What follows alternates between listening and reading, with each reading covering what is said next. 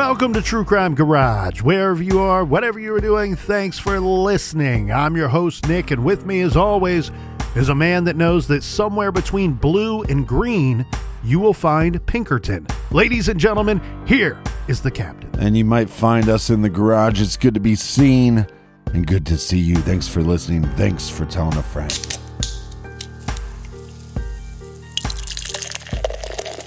This week, we are very excited to be featuring Red Ale by the good, hardworking folks at Torched Brewing Company in Grand Bend, Ontario, Canada.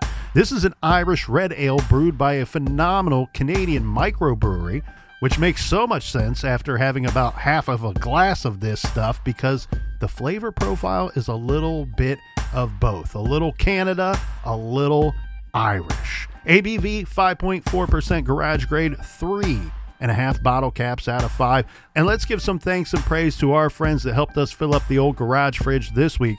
First up, a big shout out to Jessica in Clayton, North Carolina. And a big we like your jib to Kelly Gray in Columbus, Ohio. And last but certainly not least, we have a long distance cheers to Nicholas Usitalo in Gothenburg, Sweden. Everybody we just mentioned, they went to our website and they donated to this week's beer fund, and for that, we thank you. Yeah, BEERUN, Beer Run. If you're not subscribed on Apple Podcast or on Patreon, what are you doing with your life? You got so many great off-the-record shows. Got a great one coming up this Sunday. Not going to tell you what it is. You're going to have to check it out for yourself. And you can do so at truecrimegarage.com. And Colonel, that's enough of the business. All right, everybody, gather around, grab a chair, grab a beer. Let's talk some true crime.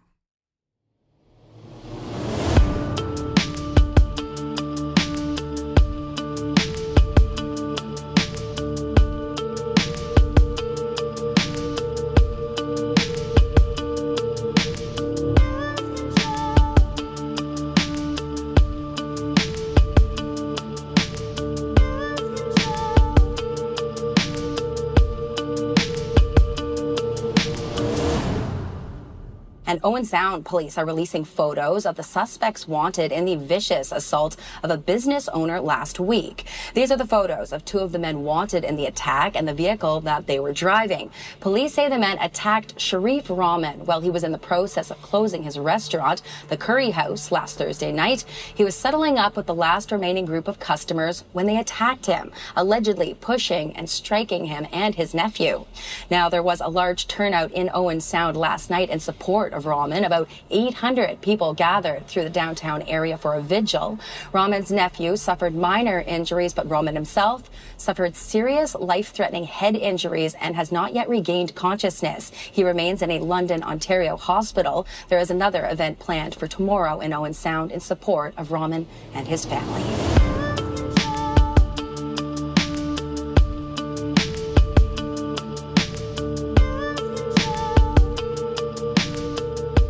You heard it there. That is audio from CTV News, and you can find them at ctvnews.ca online. That was a report of an incredibly aggravating story out of Ontario, Canada, and the result of that senseless attack is quite heartbreaking. But before we get into the details of this week's true crime story, we need to introduce you all to a great man named Sharif Rahman. Born and raised in Bangladesh, Sharif Rahman moved to Canada about 10 years before the events that we will be discussing this week. And those events are unfortunately leading up to the events of this last summer. Sadly, Sharif Rahman was murdered in August of 2023. Now, this murder took place in a very public setting, which quickly led to a very public murder investigation. This attack resulting in Sharif's death took place on Canadian soil. And as far as I know, Captain, we might be the first American true crime podcast show to provide coverage of this ongoing investigation. Let's learn a little bit about Sharif. Now, prior to arriving in the small city of Owen Sound, Ontario, Sharif earned a master's degree in international development at the University of Glasgow in Scotland. Then in 2015, Sharif purchased the Curry House, a business that would marry two of his great loves, delicious foods and giving back to his community. Sharif Rahman was a beloved individual. He is described by family and friends as a gentle spirit. So from 2015 through last summer, Sharif is a local small business owner who somehow manages to find time to volunteer for food banks and homeless shelters. He was also successful at helping to raise funds with a goal to end hunger in his community and beyond. He was a board member of the Grey Bruce YMCA, and he and his family spent time supporting their neighborhood initiatives as well. So as one will figure, he is rather a busy dude. Because as said, he was doing this all while running a popular downtown restaurant, the Curry House. We know that he very much enjoyed his restaurant for many reasons. He loved providing wonderful food and jobs to local residents, but the greatest joy his restaurant afforded was a space for community members of all ethnicities to come together to enjoy food, conversation, and connection. Frequently characterized as a peaceful and kind individual, the beloved local business owner seemed an extremely unlikely victim of a violent attack that he would unfortunately suffer on a humid August night in 2023. And just a couple examples of what he was doing for the community. He would have special events, and the profits of those events would go to feeding the homeless. He also would donate his time and by cooking meals for the homeless as well. And just to complete this picture of this tragic mystery, Sharif and his young wife, Shayla Nazrin, immigrated to Canada in 2013 with the dual goal of beginning a business and starting a family. The two relocated to Canada in 2013 and settled in the small city of Owen Sound, Ontario. The community seems to have everything the young couple was looking for: diversity, friendly residents, business prospects, and opportunities to get involved in local charities, fundraising, and other community activities. In 2015, the dream was realized when the couple purchased the Curry House, a restaurant in downtown Owen Sound, Ontario. The second, and no doubt far more important, was achieved when having a baby in 2017. The couple welcomed their daughter just 6 years before Sharif's untimely and tragic death. In March of 2022, Sharif Rahman did an interview with Century 21. This was an in-studio video interview, and anyone who has seen this, I think, will agree. What I see in this interview is Sharif is a relaxed, modest man who is the embodiment of a true immigrant success story. He's soft-spoken and friendly, but exuding a quiet confidence. Sharif Rahman's eyes sparkle when he discusses the dishes he lovingly prepares at the Curry House.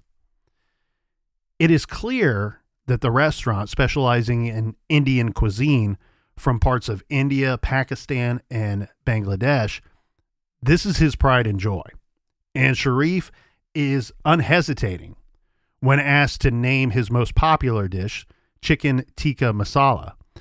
In response to a question about the spiciest dish on the menu, Sharif laughingly categorizes the vindaloo as 10 out of 10 on the fiery scale.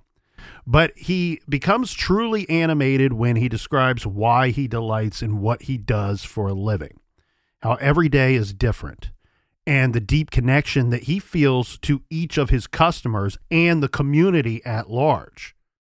A little more than a year after that interview, a brutal attack would heartlessly extinguish this shining light, the shining light of this community, the Owen Sound community. And patrons of the restaurant and neighbors would forever mourn the loss of a beloved business leader and friend. The vicious murder of Sharif Rahman is as of yet unsolved. And I say as of yet because I think that there is plenty of meat on the bone here and a way for the public to help. And the community is left to wonder who would callously take this gentle, inspirational soul and true leader from their midst. So after purchasing the restaurant, the Curry House, in 2015, Captain, and putting down roots in their adopted community, Sharif soon became a beloved fixture of that neighborhood. Again, he enjoyed not just feeding everybody in the community, anybody that was willing to stop into his restaurant, but also providing jobs. And you and I both talked and touched upon some of his fundraising efforts and volunteering efforts.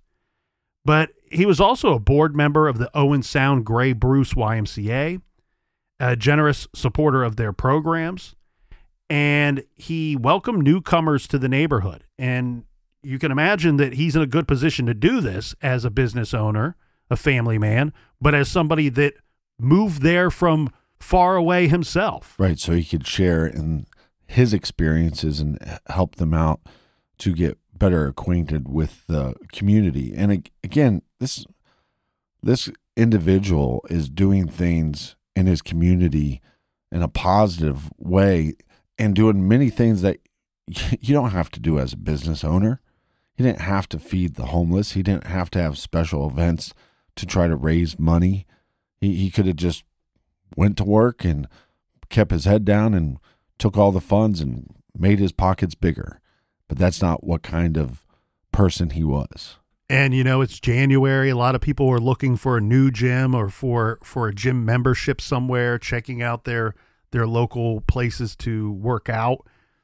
As said, he was board member at the YMCA there, but he had also set up and was helping to run a small cafe in the lobby of the YMCA's facility. So anybody that's ever experienced a cafeteria or a cafe or a gym that provides maybe a smoothie or juice bar, that's quite an amenity to those locations. Yeah, I heard that he served a cafe latte. So Owen Sound, this is a smaller community. It's a charming city located on the southern shore of the Georgian Bay. Known as the Scenic City, it lies at the foot of the Bruce Peninsula, nestled at the mouths of two rivers. So this is a gorgeous area. Think hiking trails, parks, breathtaking waterfalls, and a large, tranquil harbor. The great outdoors is just moments away from the historic downtown. That's where his restaurant is located. This vibrant, historic city has a population of a little more than 21,000 people. So it's not a huge community. According to the 2021 census, as said, just over 21,000 people. Owen Sound's thriving downtown area hosts numerous annual cultural events and festivals. So it's not difficult to see why people continue to flock to this area, as there are so many different advantages that would appeal to a wide range of people. Now, some have said, and we see this all over the map, Captain, with all these cases that we discuss, with increased population and growth, sometimes come big city issues and problems. Like many communities across the U.S. and in Canada, the city was dealing with destitution and homelessness, the affordability of available housing, and the effects of the drug epidemic. Crime appeared to be steadily increasing in 2023 in Owen Sound. Some of these would be violent crimes. So to give an example of the crime trends in this city, right, from 2016 to 2022, there was only one single homicide reported in this community. One.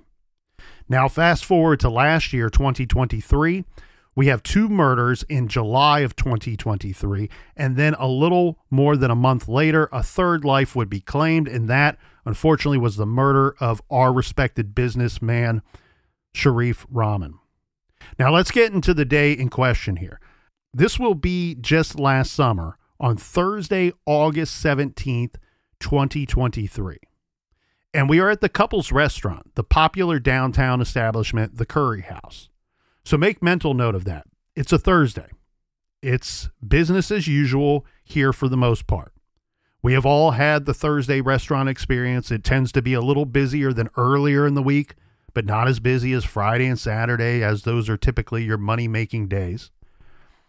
It's close to closing time. This puts us roughly at about 9 to 9:15 p.m. Sharif Rahman is preparing to close the curry house for the night. So he is circling amongst the tables, exchanging pleasantries with the patrons. But this is also the time in the evening when you are cheerfully bringing up, hey, would you like some dessert or maybe one last drink before I bring you the check? Then after the front of the house, and in this case Sharif, will go around requesting that the patrons settle their bill if they hadn't already done so. Sharif goes over to a table where we have 3 guys sitting at this table. The 3 male patrons had been dining that evening, and Sharif asked them to settle their bill. The men apparently refused to pay their tab without explanation, and they get up from their chairs and from the table, and they walk away, and they leave the restaurant. Well, Sharif followed them outside in an attempt to continue the discussion. Hey, we still got this check that needs to be taken care of here, gentlemen. Yeah, they're essentially stealing from his business. Joining him, following him, is his nephew, Adnan. So now we have a group of 5 men, and what ends up being they're kind of standing in a circle on the sidewalk just outside of the restaurant. 3 of them are customers who reportedly are not planning to pay the bill, right. Refusing, in fact. Thieves. And 2 gentlemen from the Curry House restaurant. In front of the Curry House, a heated argument quickly escalated into a physical confrontation, resulting in Sharif and his nephew being assaulted by the 3 men. The Toronto Sun reported that the altercation, which had begun over the dispute concerning a, get ready for this, people, $40 check, occurred at around 9:15 that evening. And we're pretty... just pathetic. We're pretty locked and loaded on that time, right? It is around 9:15, but that's a pretty solid time, and we know this based off of some evidence and things that we will get into here in a bit. Right. Adnan, Sharif's nephew, suffered only minor cuts and bruises from this attack. But Sharif was violently assaulted and beaten about the head to the point of losing consciousness. At the local level, we have the Owen Sound Police Service. They will be some of the first responders to hit the scene. When the Owen Sound Police Service, OSPS, going forward, when they arrive on the scene, it was clear that Sharif had suffered some very serious injuries in the attack outside of his restaurant. His nephew Adnan was in much better shape, as we said. He's not seriously hurt. But Sharif had been viciously beaten about the head until he was left in a state of unconsciousness. So he's unresponsive when first responders hit the scene. Sharif had been ferociously assaulted, sustaining serious injuries. It was quickly determined that Sharif was critically injured by the 3 attackers, and so he's rushed to a London, Ontario hospital, where he was placed on life support soon after arrival.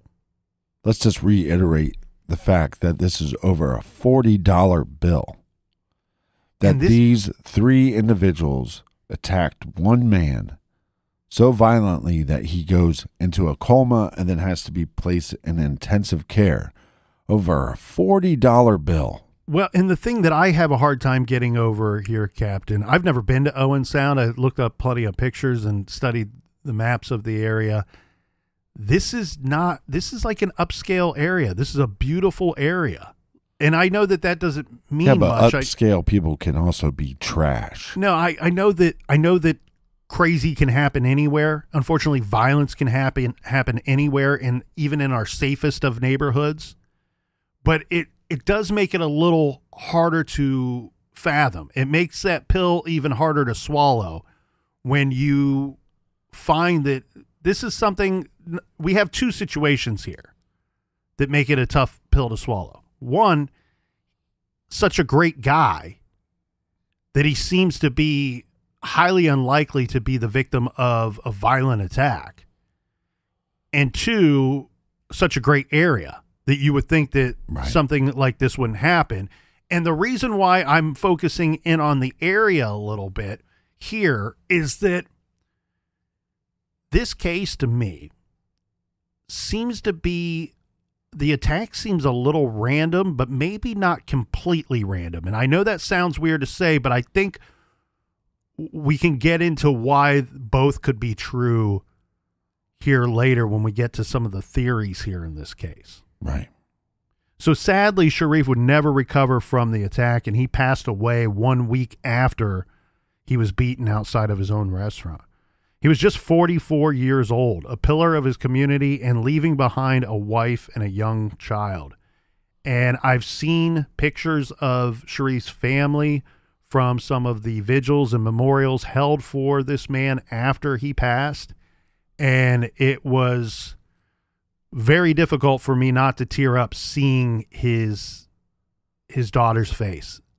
Such a cute daughter, such a wonderful young family, and a man and his wife that are not just building their family, they really laid down some roots here in Owen Sound.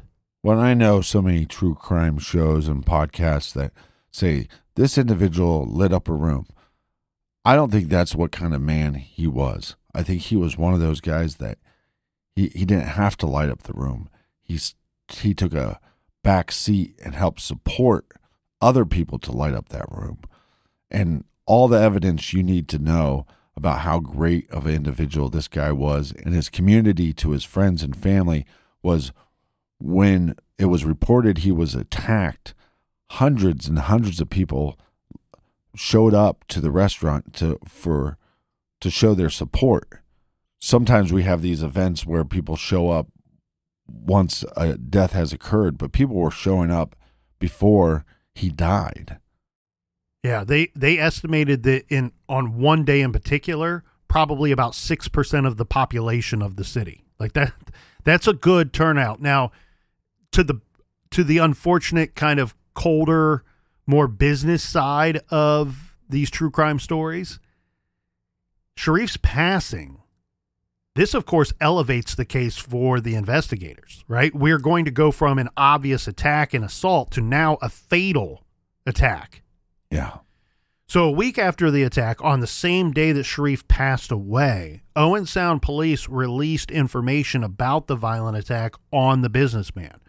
This including security camera photos and descriptions of two Caucasian males suspects seen fleeing south on 2nd Avenue East and then east on 9th Street East. Yeah. Sadly, and we'll post these photos on our social media, but it's just the back of these individuals. Yeah, they provided details of a third suspect as well, also described as Caucasian, and a photo of a gray or possibly blue 2000s model, similar to a Ford Escape or Mazda Tribute.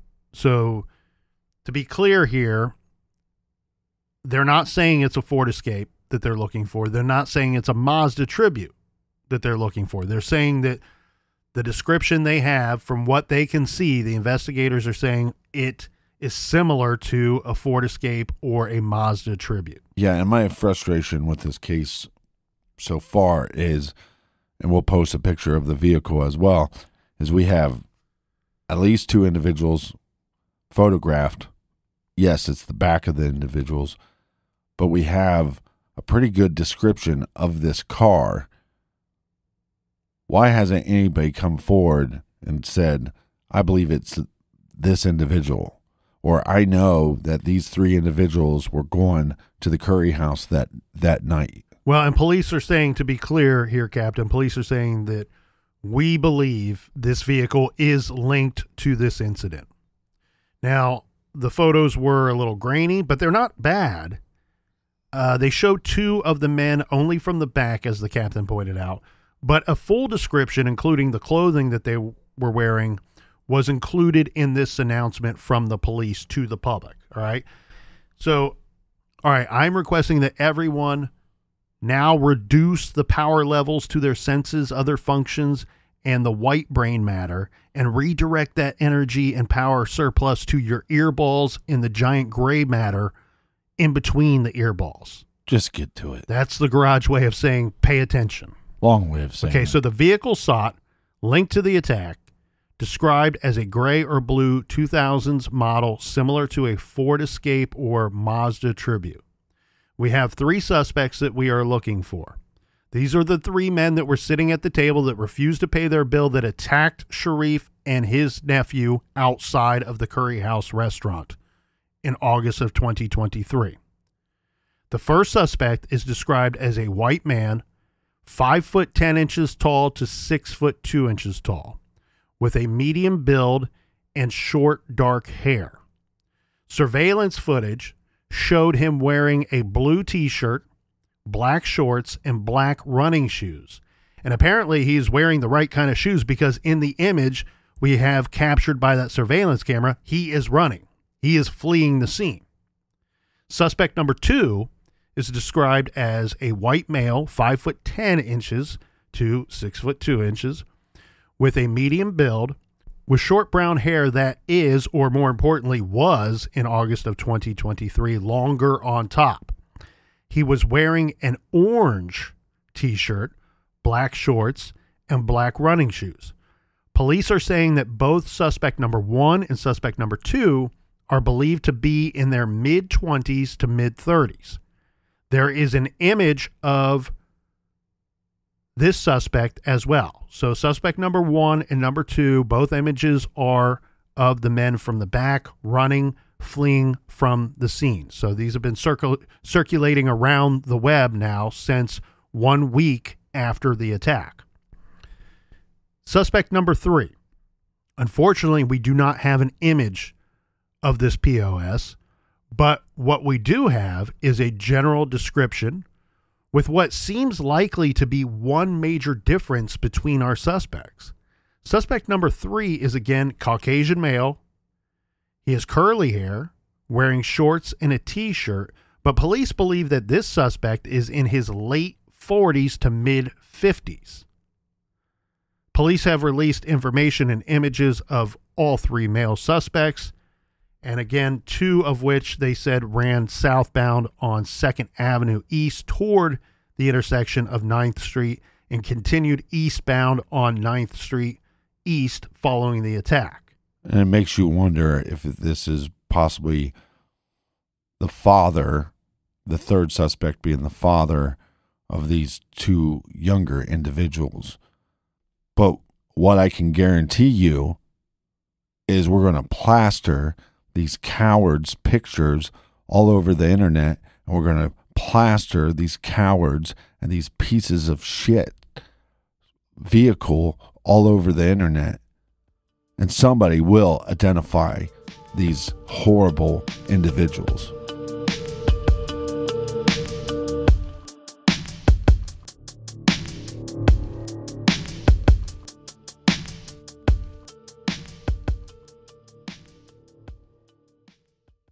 Who doesn't love the good things in life? Even though one can enjoy a little luxury, it doesn't mean they can always afford it. And that's why there's Quince. Quince is your go-to for luxury essentials at affordable prices. Quince offers a range of high-quality items at prices within reach, like 100% Mongolian cashmere sweaters from $50, washable silk tops and dresses, organic cotton sweaters, and 14-karat gold jewelry. The best part, all Quince items are priced 50 to 80% less than similar brands.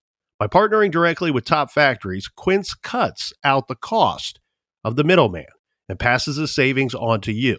And Quince only works with factories that use safe, ethical, and responsible manufacturing practices and premium fabrics and finishes. Don't you love that? Yes, I do. And I also love shopping with Quince online. It's easy. I used our code GARAGE and I got the free shipping.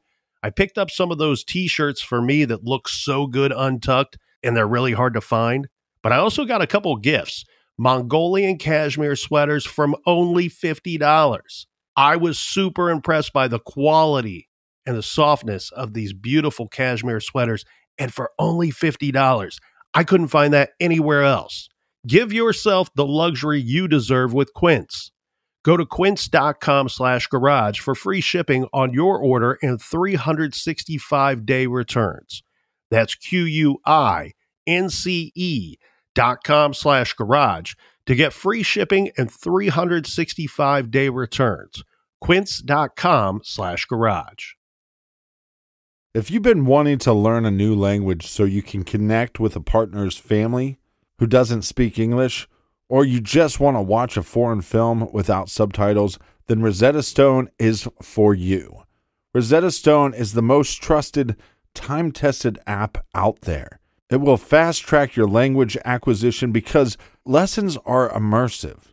They're designed to teach you to pick up languages in a natural way. Choose from one of 25 languages. Plus, with Rosetta Stone's True Accent feature, you'll get feedback on how well you're pronouncing words. Rosetta Stone is convenient. It can be used on a desktop or as an app, and lessons are as short as 10 minutes. Plus, it's incredible value, especially compared to pricey tutors. Here at The Garage, we love Rosetta Stone. Whether it's Nick trying to learn Spanish or me brushing up on my German, ich bin Captain. It's the most convenient and affordable, and it's the best tool I've ever used to learn a foreign language. Don't put off learning that language. There's no better time than right now to get started. New year, new language. For a very limited time, True Crime Garage listeners can get Rosetta Stone's lifetime membership for 50% off. That's 50% off unlimited access to 25 language courses for the rest of your life. Redeem your 50% off at rosettastone.com/garage today. That's rosettastone.com/garage today.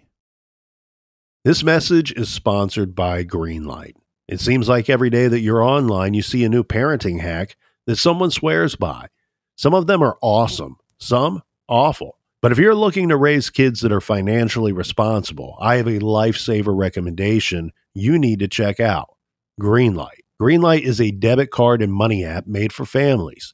It gives kids and teens an easy and fun way to gain financial literacy while giving parents peace of mind. You can send instant money transfers, automate allowance, and keep an eye on kids' spending with real-time notifications. Meanwhile, your kids can begin their journey towards financial autonomy by learning how to save, invest, and spend wisely. The app also comes with games that teach kids money skills in a fun, memorable way.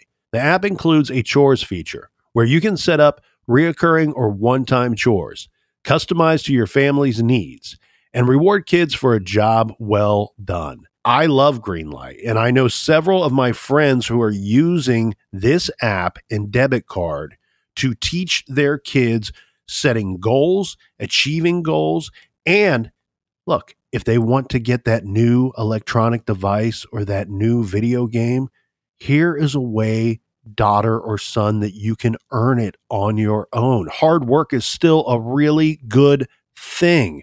And my friends are using this with their kids. The ages range from elementary school all the way up to kids that are in college. It works for all of them. It's great. Sign up for Greenlight today and get your first month free when you go to greenlight.com/garage. That's greenlight.com/garage to try Greenlight for free. Greenlight.com/garage.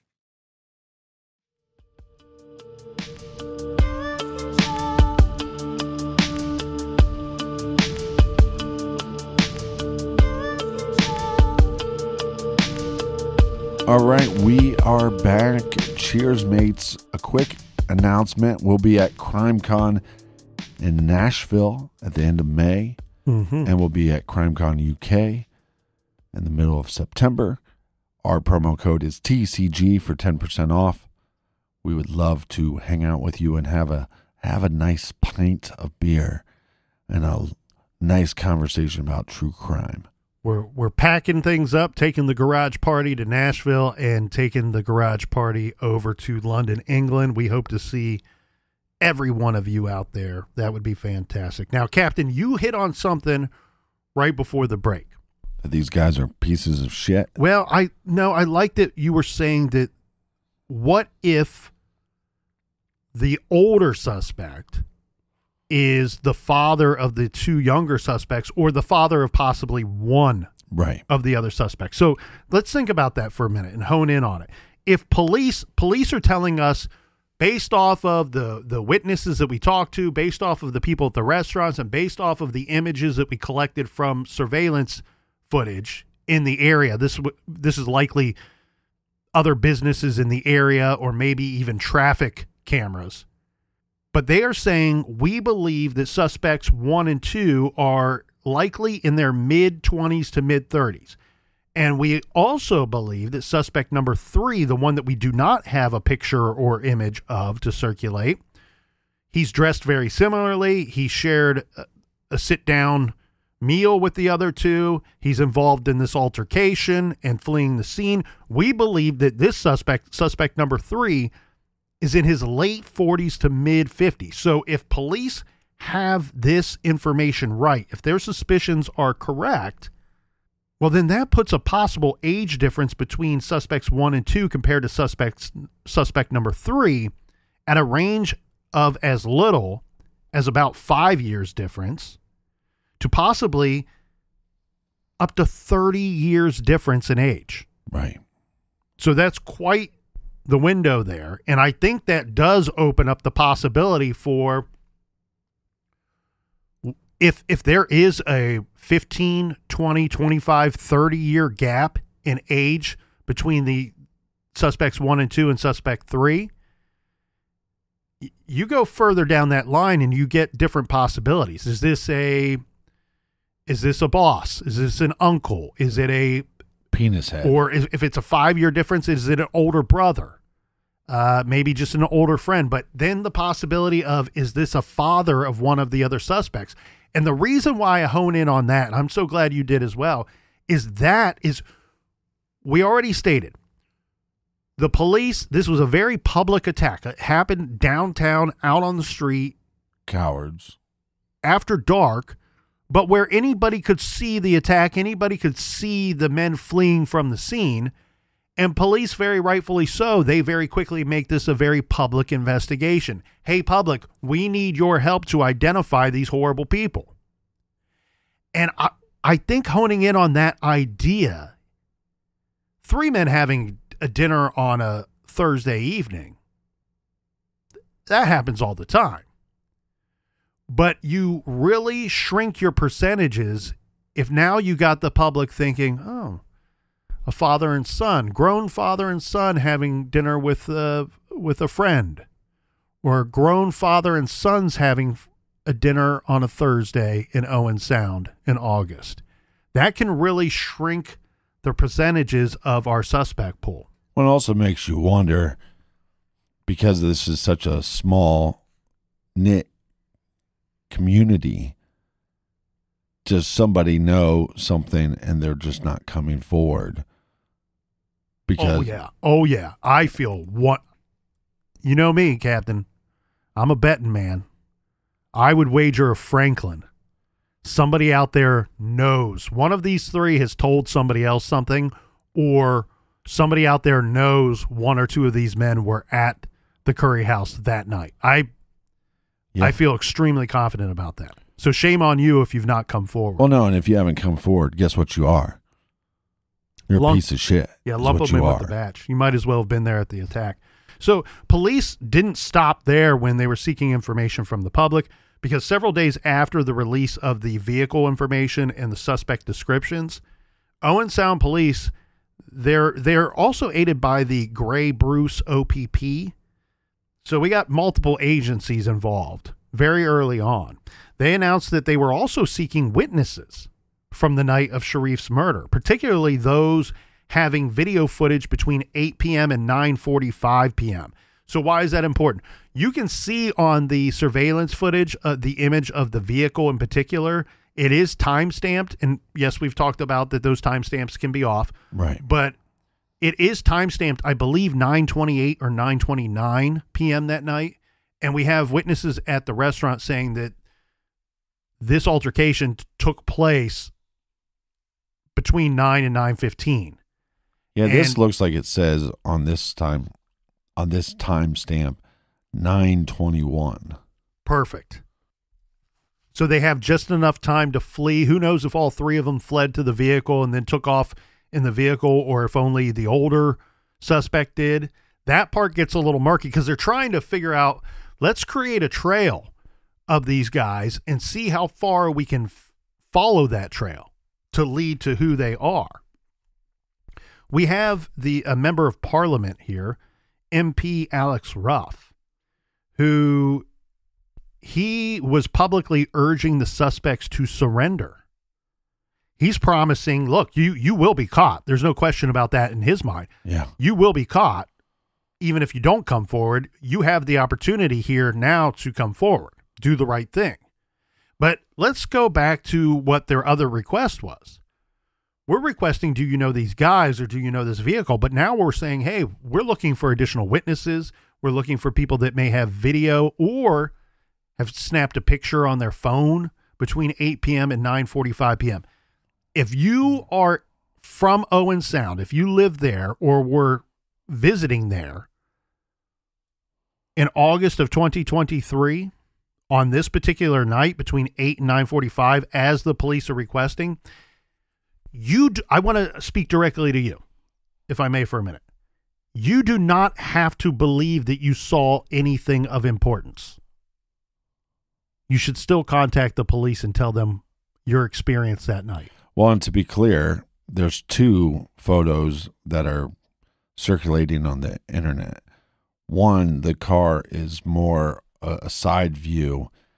The other view of the car is more of at an angle.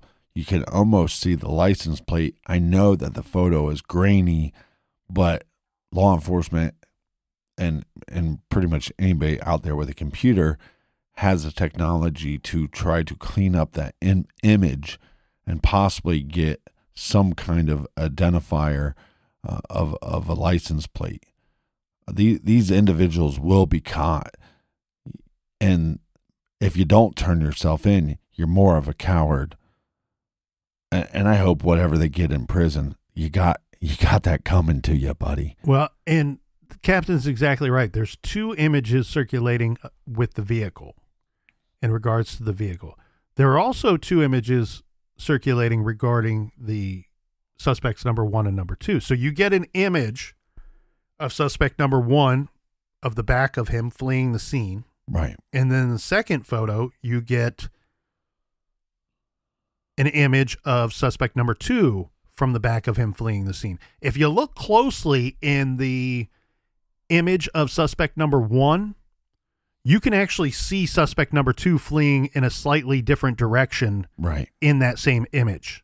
So the reason why I bring that up here, Captain, is to circle back to what police are requesting. If you have any video from that night or you took any pictures yourself in Owen Sound that night, you don't have to believe that you saw the suspects. Just send those in. Let the police take a look at that. Maybe they pick up on something in the background. Right. Maybe they see that vehicle elsewhere in the background of your video or the background of your picture, and they're able to pick up some other detail about that vehicle that makes it more easily identifiable to police. And I bet these scumbags are hiding that vehicle right now because they know everybody's looking for it, and they might not be able to get rid of it. So they're probably hiding it somewhere. I do want to read a portion of this letter from the Owen Sound MP Alex Ruff, the one that was urging the suspects to turn themselves in. So the part of the letter that I like. Yeah, because he's probably going to do a better job than me by going, yeah, you guys are cowards. 3-on-1 attack over a $40 bill. You're probably privileged scum.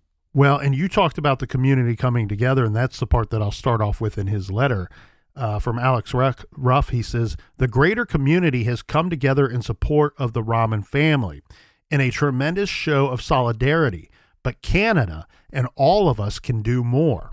There has been much speculation on the motives of the 3 men involved in the assault on August 17th, including whether they are locals to our region or possibly visitors. It doesn't matter. The terrible fact is that Sharif is no longer with us, and our community has lost a valued member. I write this letter as a plea to those responsible. Do the right thing. Turn yourselves into police. Personally, I am confident in our law enforcement agencies, and you will be caught and held responsible. However, you have the opportunity to do the right thing and accept the consequences of your actions. So, again, police looking for these three men, looking for the vehicle, looking for additional witnesses, videos, and pictures from that night. Let's get into some of the theories. Yeah. So one of the major theories out there, Captain, is that this crime was the outcome of a dine and dash, some kind of dine and dash attempt, possibly spurred by the current increase in crime, drug addiction, and homelessness in the area of late. The two images I see, I don't think I'm seeing homeless people. No. I think the difficult thing is that Sharif was such a caring person and so open and kind to his fellow man. Had a homeless person walked in to get a meal, he would have welcomed that individual. I feel confident saying that. And here's the other thing, man. Like, so the attack was a dispute over the bill then, if this would to be a dine and dash situation. Right. And we know that the dispute occurred after they left, refusing to pay the bill. So that part's not in question. And reportedly, the bill only totaled $40. But the other issue, though, too, is nobody that was working that night is telling us that these individuals said, hey, we weren't happy with our meal. It almost seems as if we don't know why they were refusing to pay. Can I'd like to address something that I think is a bit of a misstep here in this investigation so far. Yeah, stop asking for permission. It's your show. Captain, you don't let me do anything around here. Yeah, you will speak when I allow you to speak. And I know this seems like such a silly detail, but as a former bartender and server, front of the house guy, I loved working in restaurants. You're very good at it. You might have to go back to it one day. Worked in property management for many years, but I will say this. I enjoyed working at restaurants so much that there are days I wake up and I miss it. And there's days where I'm like, I should get a part-time job bartending just because I enjoyed it so much. You should. The thing here is, though, I think one thing that could be helpful, I shouldn't say a misstep. I think investigators are doing a great job with this case. I think one thing that could be helpful is, can you tell us what was on their check that night?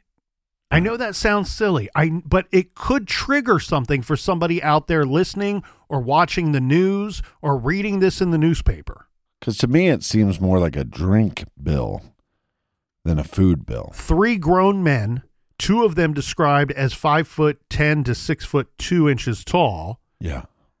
That's my wheelhouse. I fit that description.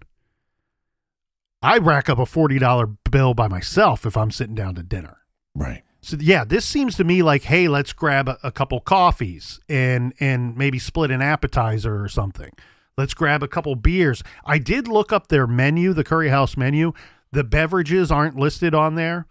I was trying to get an idea if they serve alcohol or not. Right. And the reason why I bring that up is that typically my experience is that a lot of people, when it comes to alcohol and things like cigarettes or cigars, most people tend to find something that they like and they have kind of their regular, that's kind of my usual drink, right?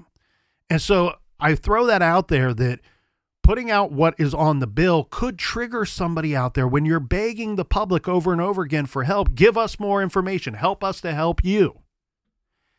If somebody out there goes, my husband would never do that, would never be a part of that. But wait a second. Him and my son, they were in Owen Sound that night. Yeah. But they don't like Indian food. They wouldn't go to the Curry House. He ordered a gin and tonic. They ordered 2, I don't know if they still serve this, Moosehead beers. That used to be a popular Canadian beer. But you get what I'm throwing down here, Captain. There are a lot of people that I have a couple buddies, one in particular, drinks Miller Lite. That's it. That's all.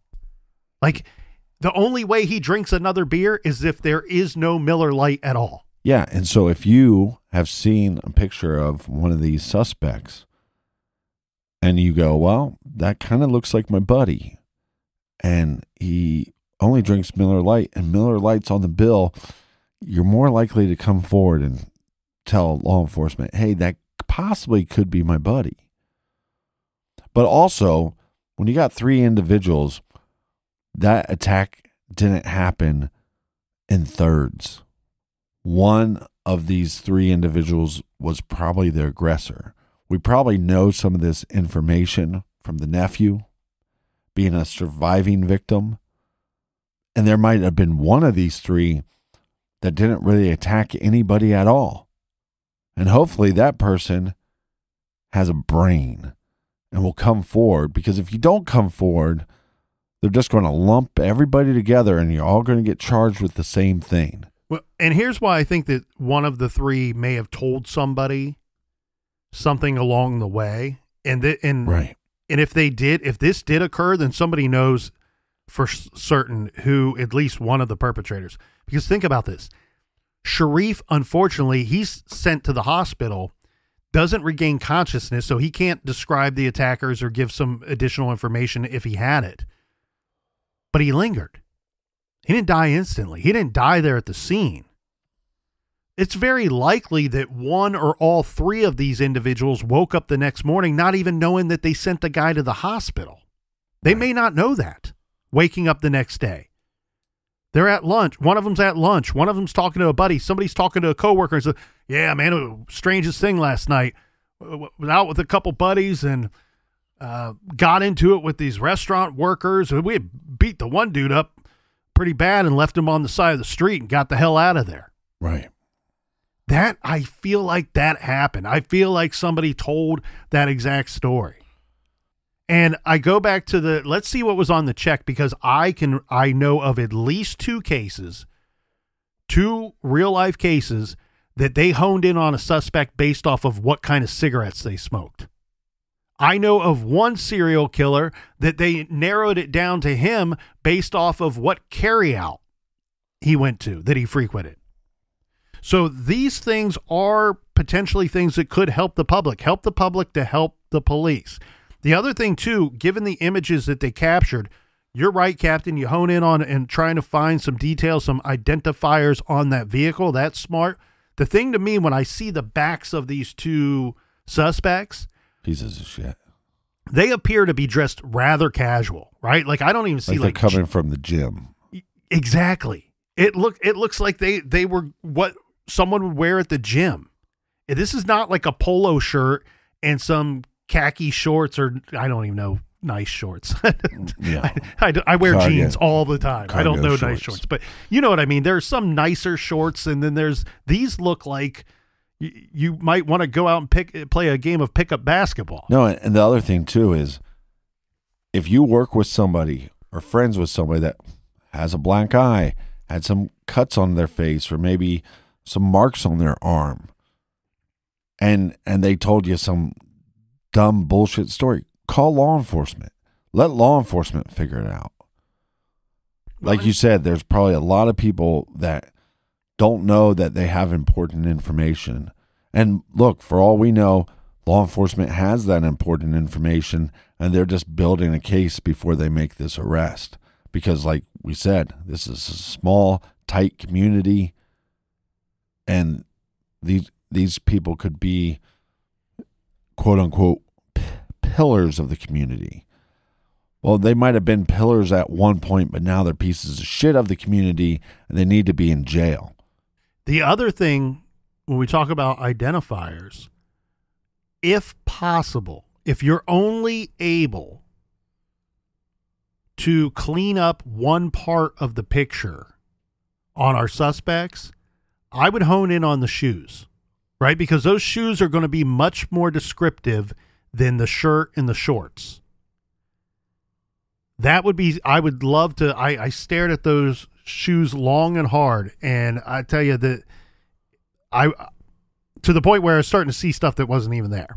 Right. But if there's one part that you could enhance and clean up on those photos, I want to know more about those shoes because unfortunately we cannot see the suspects' faces. Another theory in this case, and it might be an obvious one, is that the attack was an anti-Muslim hate crime, particularly since it was perpetrated by, as described, 3 Caucasian males. And this has been discussed quite a bit in this case. In fact, some sources reported the crime as being potentially racially motivated. However, it is important to note that both of the 2 investigating agencies, the OSPS and the OPP, have not confirmed motive behind the assault. So the 2 investigating agencies, they're not saying that they believe that it was Dine and Dash motivated. They're not saying that it was racially motivated. They're not saying that it was a hate crime.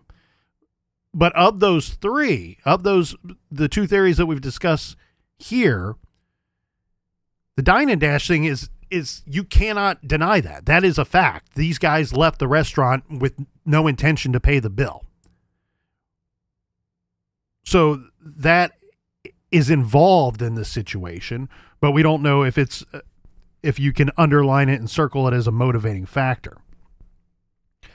The investigating agencies have stressed that the investigation is ongoing, and to date, they have not uncovered any evidence pointing to racism as a driver of the senseless act of violence. Further, Muslim community leaders do not seem to believe it was a biased crime, although some of Sharif's family and friends would certainly disagree, including family friend and advocate Mark Barbosa. Race was a factor. Barbosa is confident his peaceful friend would never have instigated this type of altercation. And he says his friend was likely cornered by thugs who he believes were looking for trouble. Despite the recent killings of Muslim families in nearby London, Ontario, and Ottawa, the Owen Sound Muslim Community Association rejected the idea that Sharif's death was the result of racial bias. They shared with the media that in general the community of Owen Sound was a welcoming place for minorities. Now, it's difficult to believe that the police were not able to obtain better images of the 3 assailants, given that the downtown area has numerous security cameras. It's surprising that the few photos of these men that were taken were of poor quality and only features 2 of the men instead of 3, and only features 2 of them as they fled the scene from the back. But again, this is what we are being told by law enforcement. They might have a couple aces up their sleeves. Well, I hope that they do. And if they do, and it's stuff that could help the public lead them to the suspects, don't hold on to that stuff forever, man. Get that stuff out there now. Let's get these guys today, not tomorrow. Yeah.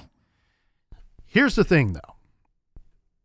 To me, I believe that it seems unlikely that the men were local. And I say that considering that it's been all of these months since the crime, and apparently no one has recognized the perpetrators. So think about that for a minute. That also would shrink the suspect pool. If we're looking to trigger somebody out there listening or trigger somebody out there watching the news or reading a newspaper to help us find 1 or all 3 of these guys, do you know somebody that was visiting that area that week? We described the area to you. What is there that is not everywhere? Water. Large natural water sources. Could these guys have been on a fishing trip? A golf trip? Visiting the area with friends? Not traveling with a wife or kids or family? If they're not local, that shrinks the suspect pool. Somebody out there should know something. The other thing, too, is if they're not local, how far away and where did they come from? Right. Now, circling back to the hate crime situation, sadly and unfortunately, hate crimes are not foreign to that part of Canada as of late. As we said, there were some hate crimes in London, Ontario. A Caucasian male who identifies as a white nationalist was recently found guilty on 4 counts of first-degree murder and 1 count of attempted murder. He was deemed responsible for a June 2021 vehicular attack that resulted in the deaths of 4 members of a Pakistani Muslim family, along with gravely injuring a 9-year-old boy. And just a few months ago in Ottawa, a shooting rampage at a September wedding resulted in the deaths of 2 Muslims and wounding of 6 others. After this incident, police issued a statement that there was no indication that the attack was motivated by hate. So what we're saying is this remains a possibility, even though police aren't honing in on it. The other thing, though, that you need to keep in mind is unless they had been to this restaurant before, unless they knew of the owner, then the hate crime situation seems a little difficult. Right? Because to me, on the surface, it almost feels like this is just kind of random. It's a circumstantial case. They go there, they decide not to pay the bill, they think they can just walk out, and it turns into an argument and then a fight. That's a little random. Well, no, and I don't want to downplay this situation, but I think it's just self-entitled. They went there, they didn't like something for whatever reason, they didn't want to give an explanation because we're self-entitled and we don't need to tell you why we're not paying. We're just not going to pay. Altercation takes place. I think it got out of hand. And like you said, they probably told individuals, we got in this fight with this restaurant owner and probably didn't even know how badly he was injured. And now you have a death on your hands. And now you have maybe 3 individuals that would never do something like this ever. And it just got out of hand, or because they were drinking, it got out of hand, or maybe because they're just self-entitled pieces of shit that it got out of hand. Well, and here's where it becomes not so random. Okay, if these 3 guys are sitting at the restaurant and they go, you know what? I don't think I like these people. I'm out of here. Yeah. I'm not, you know what? I'm not going to pay the bill. Well, then now it's not so random. Right. And also you can see how it could quickly escalate into a hate crime. Right. I'm not going to pay the bill. And if they try to do anything about it, I'll mess them up. Yeah. Take them out. So you can have a little bit of both. And we've discussed this 100 times on the show. Almost all of these murders are some form of a hate crime. Yes, we have a very distinctive definition of a hate crime in different jurisdictions and in this country. I don't know what it is in Canada, but to murder someone, you have to hate them. That's how it goes, or at least hate them in that moment. Right.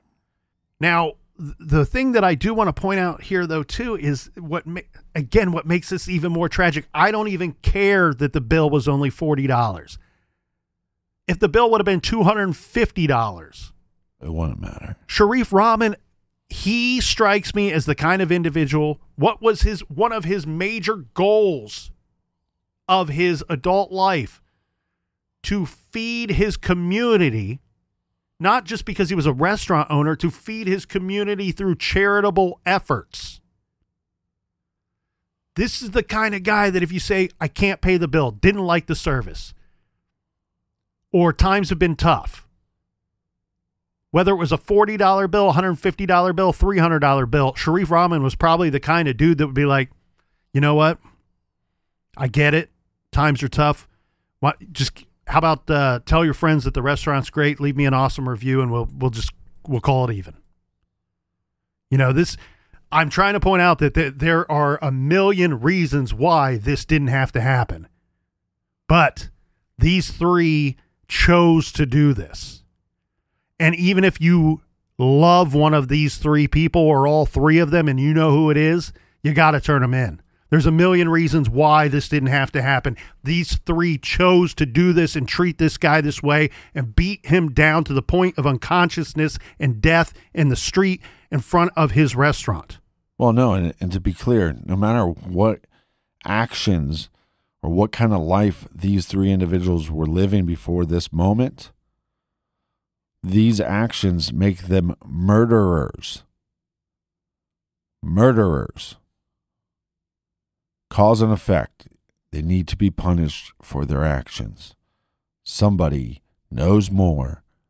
Somebody probably has been going on the internet every day looking into information. They know who did it. You need to come forward. You're probably listening right now.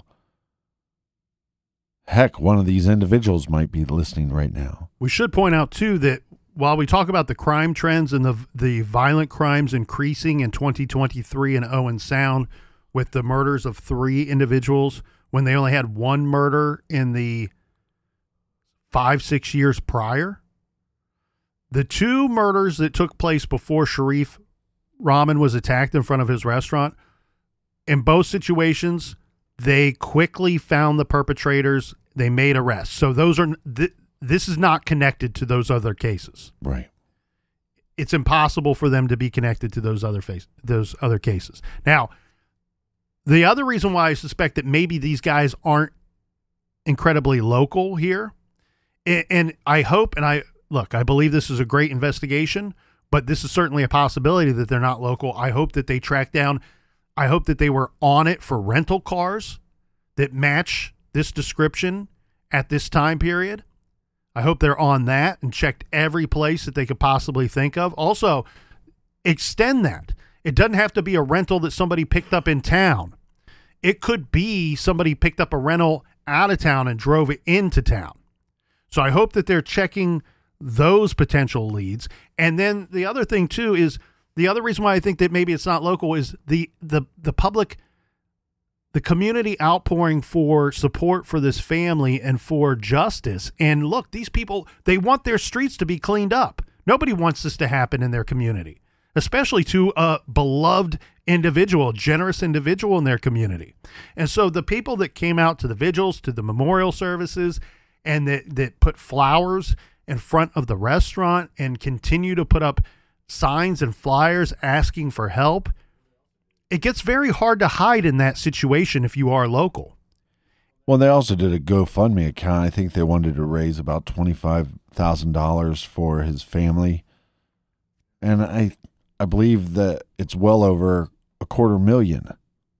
That's how much this guy was loved in his community. Right. And I hope and pray that this is not happening. I hope and pray that the person that knows something out there is going, well, yeah, it's unfortunate this guy died. They didn't intend to kill him. And his family did receive $250,000. Don't rationalize any of this away. Go and look at the picture. Look at the face of Sharif Rahman's daughter. And then do the right thing. Anybody that has information in this case, again, if you have photos from that area, from that night on your phone, if you have video, and even if you don't think that you saw anything of importance, send that information to law enforcement. Let them see what they can find in those images. I encourage everybody out there with information to reach out to the main investigating agency, which is Owen Sound Police Service. So people with further information or pictures or videos are asked to contact Owen Sound Police at 519-376-1234 or Detective Constable Geoff Bridgeman at gbridgeman at owensoundpolice.com, and that information will be in this week's show notes. I get emails all the time of how can you help? Here's a case that you can help. Take these pictures of the suspects and the vehicle and plaster it all over social media.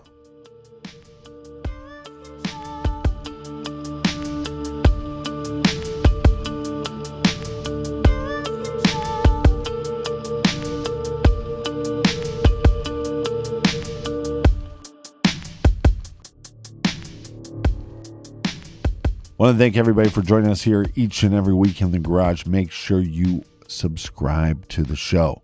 Colonel, do we have any recommended reading? Yes, we do, Captain. We are going to the great country of Canada for this week's recommended reading. And a shout out to our friend Jordan from the Nighttime Podcast. He is leading the charge in keeping Canada weird.